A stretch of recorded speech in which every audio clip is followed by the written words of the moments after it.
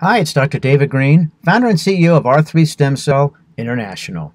Today we're discussing stem cell therapy for spinal cord injury in Pakistan. So what I'm going to go through are the facts on spinal cord injury, what happens when you have an injury to the spine, traditional treatments available, then we'll delve into the stem cell therapy, what the research shows, and we'll talk about the R3 Pakistan program, which is fantastic. All right, some facts. Spinal cord injury results from a mechanical injury to the spinal column. Worldwide, over 700,000 individuals sustain a spinal cord injury every year. Over half of these occur in the cervical region, and then you have 15% each for thoracic, thoracolumbar, and lumbar. The average age of a spinal cord injury patient is 42. The economic studies show that for the first year, it's about $500,000 US of cost for the treatment, and then about $100,000 each year thereafter for patient care. There's various different causes. Could be a missile, like a bullet, distraction injury, which is often a car accident or a sports injury, laceration, which could be a sword injury or a knife or something like that, a shear or impact compression, shear, once again, automobile or sports injury. Impact compression is often from a fall. All right, what happens? The primary injury refers to the acute event. That's, the car accident or sports injury or whatnot.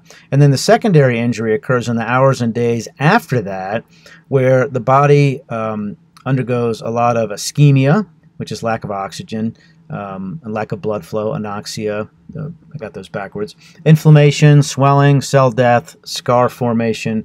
Not much of that is very helpful, actually.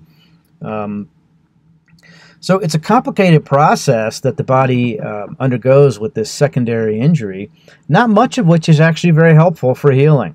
There's an accumulation of free radicals, electrolyte abnormalities occur, heart function goes down as opposed to going up, with the resultant blood pressure dropping, and blood vessels tend to spasm, which can reduce blood flow to areas that actually really need it for healing. So at the top, you see the primary injury mechanisms. We talked about that. And the secondary injury, which includes a lot of systemic effects, local vascular changes where the blood vessels spasm, electrolyte abnormalities. You get a lot of swelling, known as edema. Apoptosis means cell death.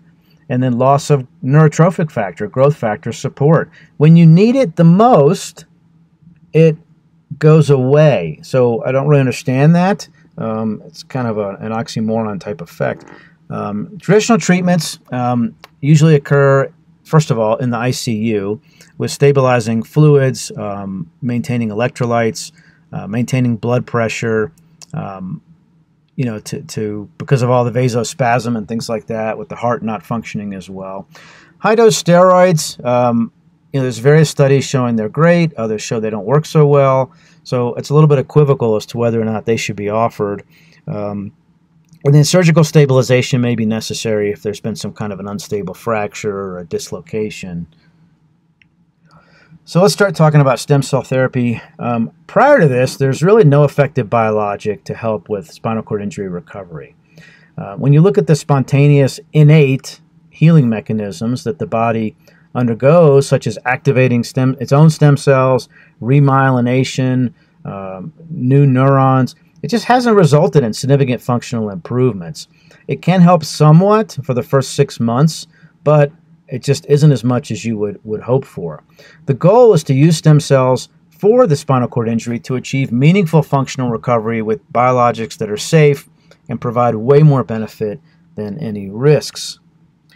So this study I show not because of the outcome, because it's for ALS and not for spinal cord injury, just because it's for intrathecal. So intrathecal is where most of the stem cells are administered for spinal cord injury. I wanted to show you that it's a very safe procedure, basically a lumbar puncture. In this study, they used, in 64 patients, 2 intrathecal injections of high cell counts, 1 million stem cells per kilogram. They didn't have any significant adverse events, and we haven't either. It's been a very safe procedure, very well tolerated as well. All right, so the goal with showing some research studies is not to promote an unrealistic miracle treatment. We want to show you potential outcomes that can be, statistically significant. And there's really going to be three different outcomes when a patient undergoes stem cell therapy. One is a non-responder.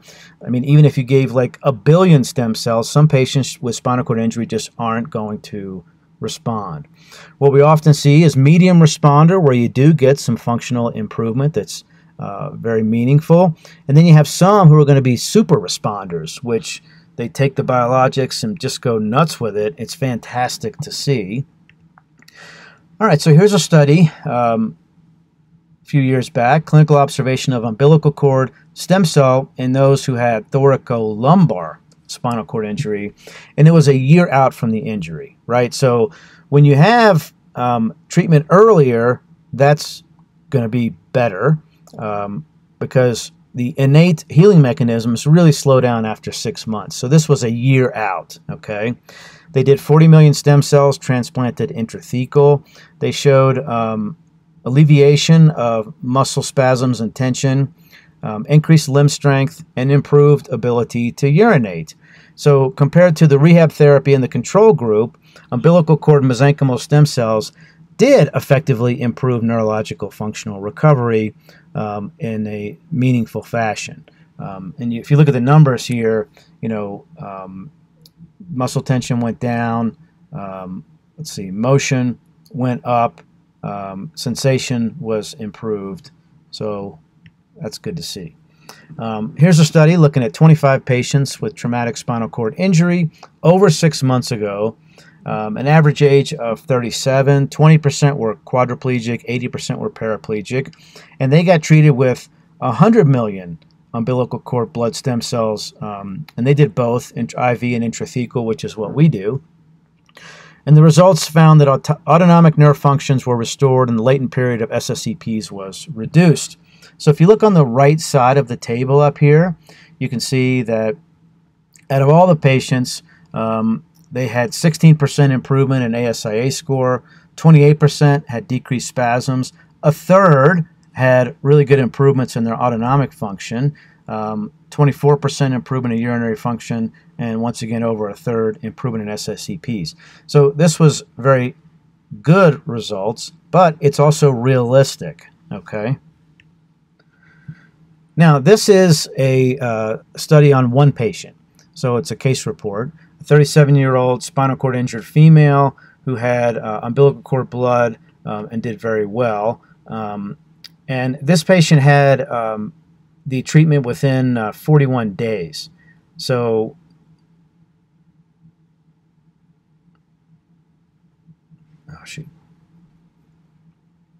okay, so here's a one-patient study called a case report.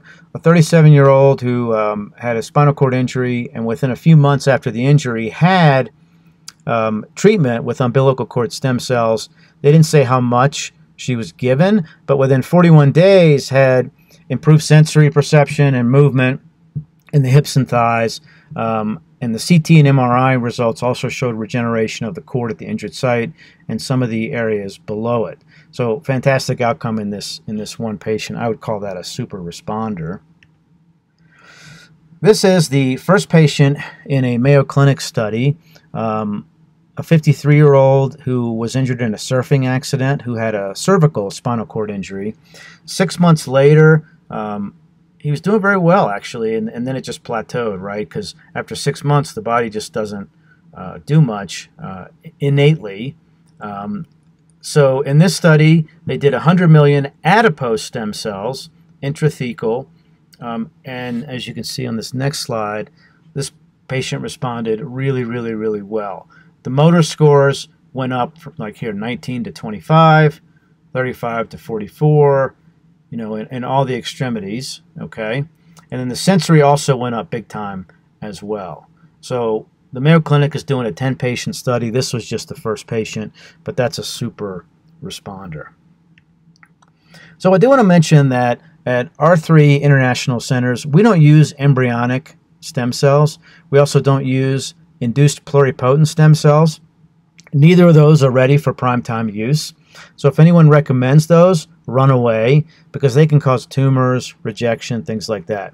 We use umbilical cord mesenchymal stem cells, which are very safe. They don't lead to tumors. They don't cause a rejection. We don't have to do cross-matching or any of that. So I do like to point that out. Now let's talk about our program in Pakistan for spinal cord injury. We've combined all the essentials for a first-rate program. We have expert stem cell doctors, board certified by the American Board of Regenerative Medicine. We offer dedicated patient concierge representatives, safe biologics, very high cell counts. We know that cell counts matter, and we have a very convenient location. Biologics culturing is allowed outside the U.S. This is called expansion. Our U.S. lab is accredited with a pristine safety record, CGMP compliant, ISO 7 certified. The quality assurance involved actually exceeds the FDA standards. We do keep the cell culturing to the 5th generation or less, which means they are highly pure and potent and active. We don't use preservative. We have over 95% viability as a result. And then it's only 20 minutes from the airport. Our transportation we provide to the clinic and back is escorted and included. So depending on a patient's need, we offer several programs for spinal cord injury.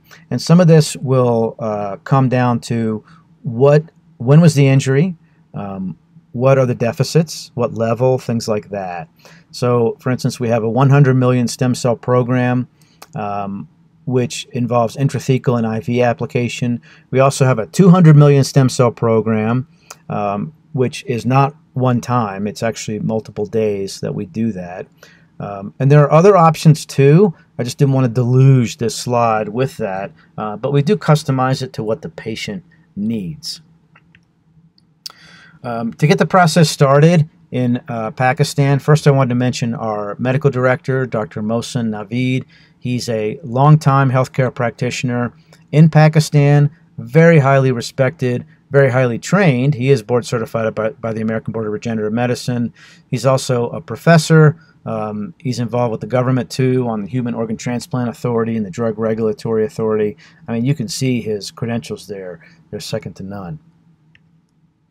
So to start the process, give us a call. You can call the U.S. prefix +1 888-988-0515. Visit us online at r3stemcell.com/Pakistan.